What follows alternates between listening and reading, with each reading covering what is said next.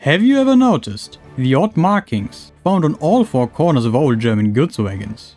In fact, on most of continental European wagons.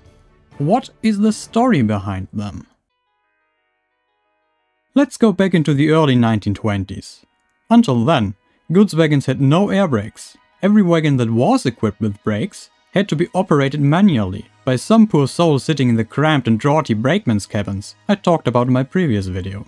This labor-intensive practice could only be retired with the advent of air brakes and air pipes, and their general introduction for goods trains in the mid-1920s, allowing all brakes of a train to be applied from a single point. As such, it was now possible to fit also wagons without cabins with brakes, which became the standard for new ones, and many formerly unbraked wagons were retrofitted.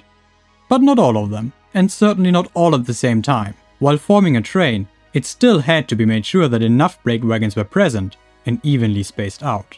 As the brakeman's cabin had now lost its secondary function, however, of indicating a brake wagon, a new way of being able to quickly tell braked and unbraked wagons apart was needed. And that is where the aforementioned markings come into play. At first you might think the white markings were intended to improve a wagon's visibility, and in reality they did, but it was not their intention. Sure, the markings were meant to be highly visible, so they could be decoded even from a distance with ease, telling railway workers what brake system a wagon is equipped with, gaining them the name Bremsecken, German for brake corners.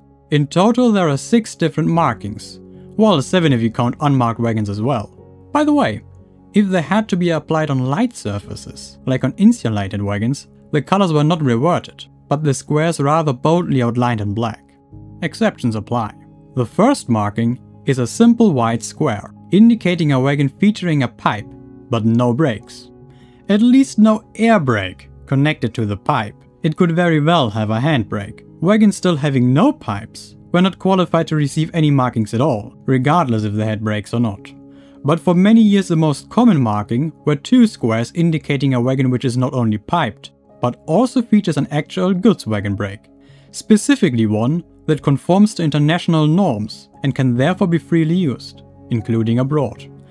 3 squares on top of each other were more prevalent on older wagons and describe a braked and piped wagon whose goods brake is of a non-standard type, therefore limiting its use. Piped, a standard goods brake, or a non-standard one. So far so good. But all 3 of these markings come also in a variant where the lower side of the bottom square is pulled down, forming a triangular point. This variant always indicates a goods wagon that can be used in passenger trains.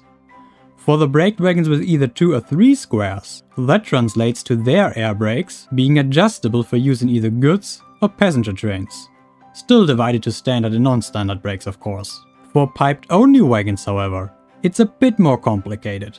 Obviously, you can't adjust a non-existing brake for use in passenger trains. Therefore, a wagon with a single pointed square, which isn't a square anymore, I know, is only equipped with a dedicated air brake for passenger trains, but none for goods trains.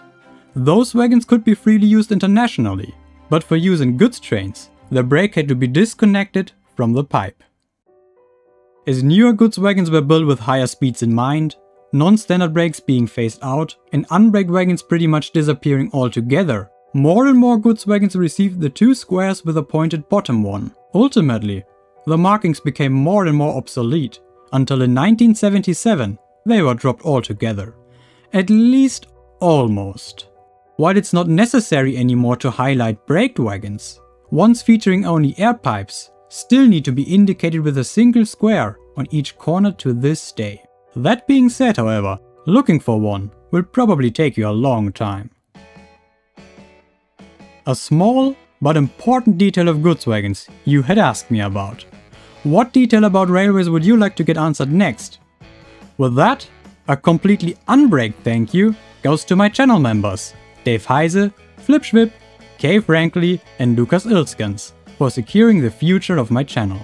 If you want to become a member yourself, or support my art project by getting one of my wallpapers on Gumroad, you can find both links in the video description. See you in the next one, here at Steel Bridge Models.